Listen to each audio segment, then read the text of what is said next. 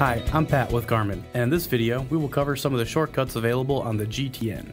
The GTN has several shortcuts built in that allow a user to access information more quickly and to operate more efficiently. Sometimes you need quick access to the moving map page. You can get there by pressing and holding the home button. After a second of holding it, you'll notice text appear that says Hold for Map. After 2 seconds of holding, the GTN will display the moving map. Another shortcut on the map allows you to quickly see the flight plan page. When viewing the moving map, you would normally access the flight plan page by going back to the home page and then touching on the flight plan icon, but there is a shorter way to accomplish this. Notice the flight plan and CDI section on the bottom of the moving map page.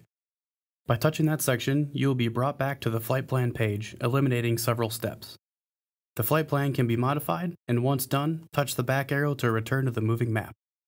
Next, we move to the audio panel. The emergency frequency can be accessed quickly by pressing and holding the volume knob. This results in a message saying Hold for emergency frequency. After 2 seconds, 121.5 MHz will be loaded into the active frequency. Another time saver associated with the COM and nav portion of the GTN is the Find feature. This allows you to quickly look through the recently used, nearest, flight plan, and user frequencies. Touch on either the COM or nav standby frequencies, and you're presented with a keypad.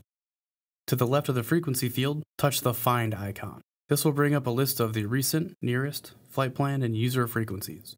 Once you find the frequency that you're looking for, you can load it to standby simply by touching it.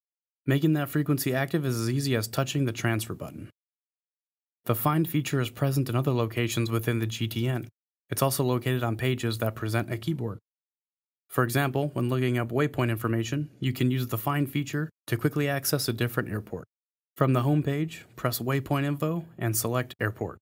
This page will normally default with your destination airport. To change this and bring up the Find feature, touch on the airport name and then on the magnifying glass. This brings up options to see recent, nearest, flight plan, user, and search options. You can use this menu to quickly find airports. By touching one of the airports or waypoints on this page, you'll be brought back to the Waypoint Info page.